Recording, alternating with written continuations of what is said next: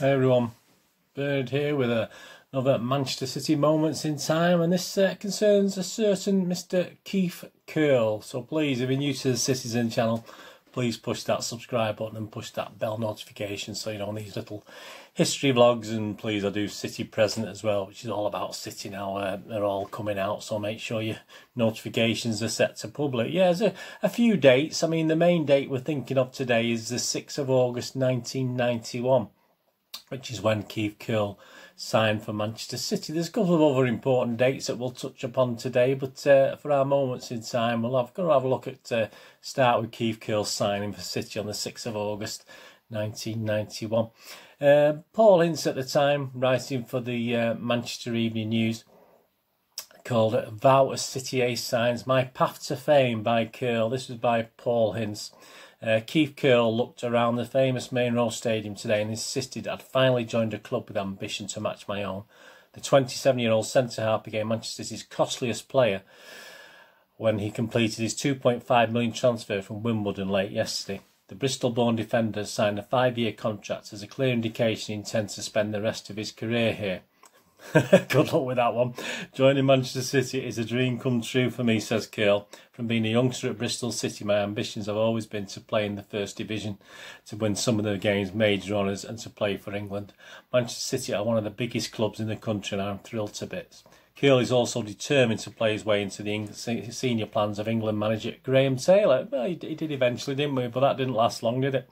I was hoping to push my claims for a senior international cap when I was selected for England B tour to Australia at the end of last season, he adds. Unfortunately, the tour proved disastrous for me because I broke my jaw on the first day and couldn't play. Says Blues boss Peter Reid. The City fans deserve the best, and in Keith Curle we have signed one of the best defenders in the country. He is lightning fast and a superb organiser of the players around him. I felt that one of our problems last season was that we conceded too many goals. Keith's pace and ability to organise is going to make all the difference at the back of this season. The Blues fans won't have to wait long to see the transfer record breaking newcomer in action. Curle will make his City bow in the testimonial match for Stockport County defender Andy Thorpe at Edgeley Park on Friday night. Well, he didn't actually feature in that game, so we had to wait a little bit long for that, didn't we? Obviously, in the first programme of the season at Main Road, a game we'll get to in a moment. Well, we'll briefly mention, because it's not really one of our moments in time, but it may be another moments in time one day. Speaking in the programme notes, this was Peter Reid. What of our own major signing, Keith Curle? He has cost us a British record fee for a defender of £2.5 million. It may be a lot of money, but I still regard it as investment. I'm prepared to back my own judgment on this one. I believe Keith is the best around. A lad who has everything I want to see in a back four player. I played against him a couple of times when he was with Wimbledon and was very impressed. He is strong, quick and a good organiser. It was a matter of being patient because Wimbledon didn't want to part with the lad and turned down our first offer. Also, I had to let a couple of good lads go, Mark Ward, Alan Harper, to partially finance the Curle deal. But that's football, and all I was concerned about was doing what was best for Manchester City. I would like to wish Mark and Alan, obviously, all the best.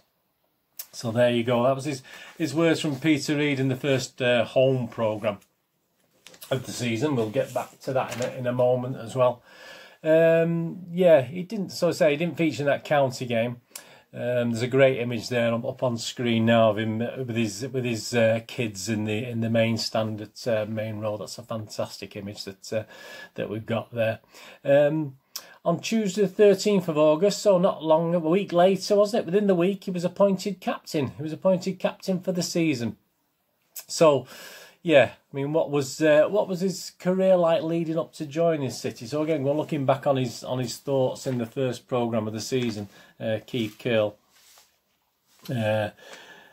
He's commenting on it here. Yes, I was surprised. This is Keith Curle's own words in the Manchester City the first home Manchester City programme. Yes, I was surprised by the fee City pay, but it doesn't worry me. It isn't a case of supply and demand. Football is about opinions, and someone's opinion, you are worth that to their team. It's an honour to have been appointed captain so quickly. There's a certain amount of responsibility that goes along with being an expensive player.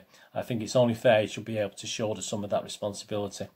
Keith, and this is a bit more of his history, Keith did the rounds of the West Country clubs after joining Bristol Rovers as an apprentice. They sold him for £5,000 to Torquay. He was there for 3 months, then he was sold for £10,000 to Bristol City.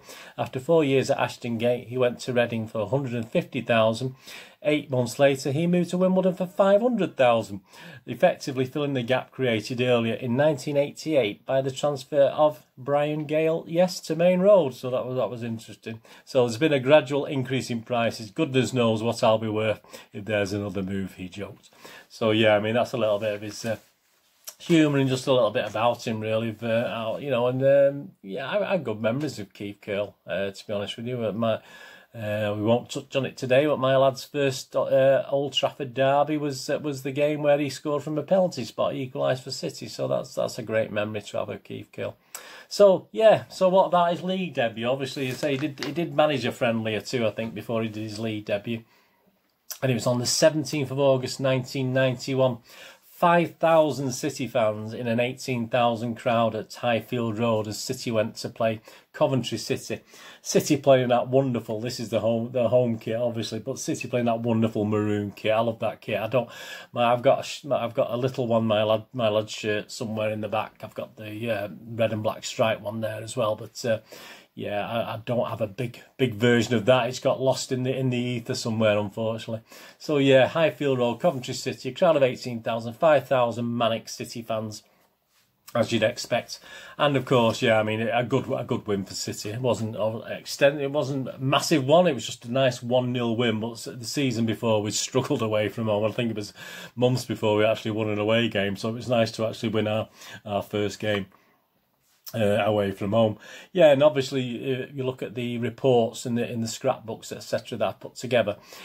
Paul Hince rated his performance as an 8 out of 10. So we look at all the things, but yeah, as you can see, Niall Quinn scored the winning goal. But as Paul Hince wrote, his debut, Keith Curle's debut, was bettered by another City player. We're not obviously going to talk about him, but it was quite interesting, wasn't it? Who actually cost nothing. And obviously, other journalists echoed Paul Hince's remarks. And if you read from the actual Paul Hince article in the Evening News, all eyes at Highfield Road were focused, understandably enough, on Keith Curle at £2.5 million, the costliest defender in English soccer. Not one of the 5,000 shirt-sleeve fans who had travelled from Main Road will have been disappointed. Manchester City's record signing from Wimbledon is precisely what his manager Peter Reid promised he would be: strong, quick and bossy. But the player who did more than most to ensure the Main Road Blues opened the season with a thoroughly deserved victory was a 19-year-old rookie who didn't cost the club a penny. Yeah, and he goes on to say Martin Margus. And then later in the thing, he obviously goes back onto Keith Curle. As for Captain Curle, Sergeant Major Curle will be a more fitting description for the new skipper. Curle bullied and cajoled the defenders around him into a super fighting unit, with the lion-hearted Steve Redmond and fullbacks Andy Hill and Neil Poynton all responding to the newcomers' promptings. So yeah, so good words on Keith Curle. So he got a great start, wasn't it? 8 out of 10. Dennis Shaw, obviously another guy who wrote for the Times at the time. Also mentioned Margus, and Margus' superb form at Highfield Road helped his side off to a winning start, and etc. And then he does go on to say,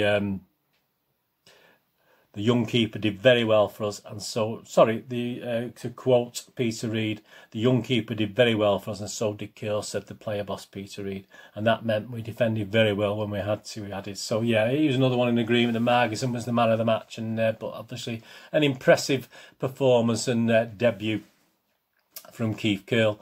So yeah, if you look at Peter Reid's actual comments on the match itself, there used to be Reid's verdict, if you like, in the Manchester Evening News. Keith Curle organised the players around him just as I knew he would, and I believe that brought out the best of Steve Redmond and Neil Poynton. It was a sort of collective display from our back four, which I have been looking for.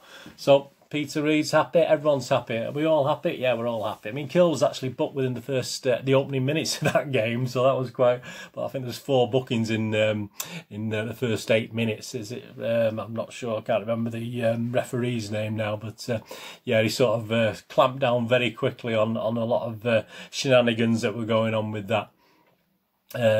So we had to wait a little bit, didn't we? We had to wait just a little bit for his Main Road debut.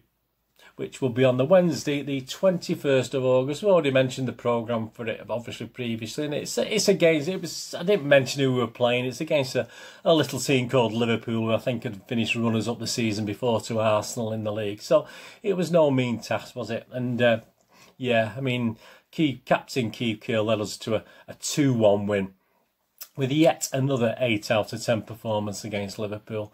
I mean, and after 2 games, he put City joint top of Division 1 with a certain other team called Manchester United. And by the end of play, on the 24th of August, by the end of our 3rd game, I won't tell you who we played, it might be another moment in time, that City would be top. There you go, we're top of the league, thanks to an inspired, obviously, performances, and obviously helped and cajoled by Keith Curle.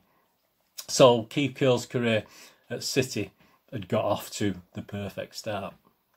Anyway, thanks for joining me for this little moment in time. Just a little piece on Keith Curle. Hope you enjoyed that. Obviously there's lots more as well. Obviously there's some older ones. I mean, obviously I'm trying to improve the production things on these with little images, etc. I hope you appreciate it and like that. Please, any thumbs up would be absolutely fantastic. Please check all my links out. That'll be on screen now for Twitter and my little website. And if you're on Facebook, if you don't really go on Twitter, you're more on Facebook, you can just type onto Facebook, search for Bernard Deneen, and I shall come up there. So if you follow me on there, I'll follow you back. And please, if you can check out my little website, moviegamenostalgia.com, for old rare DVDs, movie posters and board games, that'll be fantastic. Little thumbs up to you, please. That'll be absolutely great. Anyway, I hope you enjoyed that little moments in time that started from the 6th of August 1991 and progressed to the 24th of August. City top of the league. What more could we ever ask for?